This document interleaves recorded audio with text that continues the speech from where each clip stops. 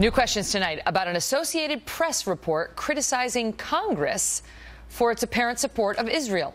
The AP sending out a tweet that read as follows, quote, "As much of world watches Gaza war in horror, members of Congress fall over each other to support Israel." Does that suggest a media bias toward Hamas?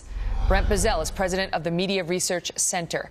So that was pretty surprising to many in the media world when they sent that out. I mean, it was pretty clearly taking a position.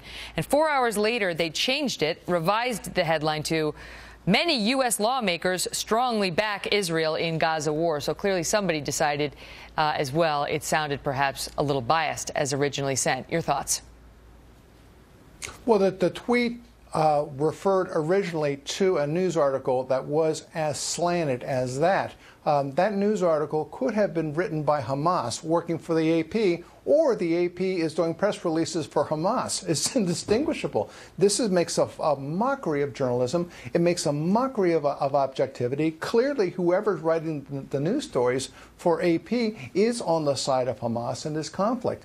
It's like the Washington Post the other day got caught with its hand in the cookie jar, where their reporter, who was covering an anti-Israel rally in Washington, was then turning around and writing editorials against Israel for Al Jazeera.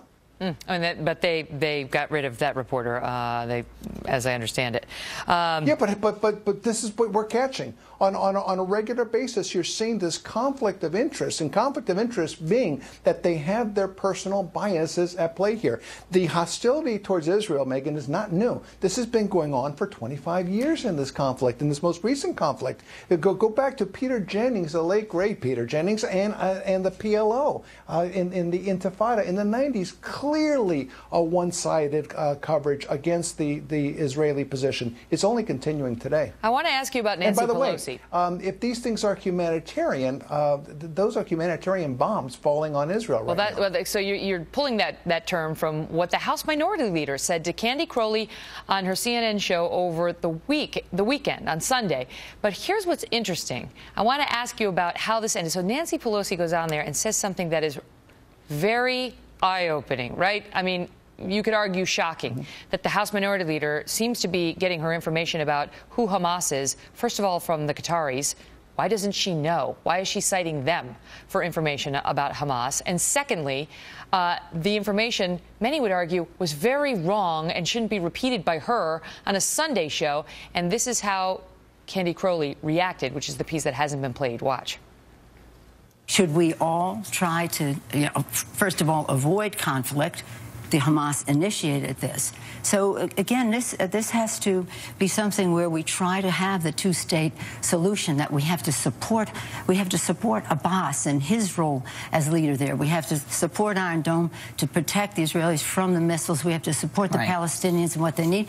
And we have to confer with the Qataris, who have told me over and over again that Hamas is a humanitarian organization. Maybe they could use their influence to the U.S. thinks they're a terrorist organization, though, correct to you?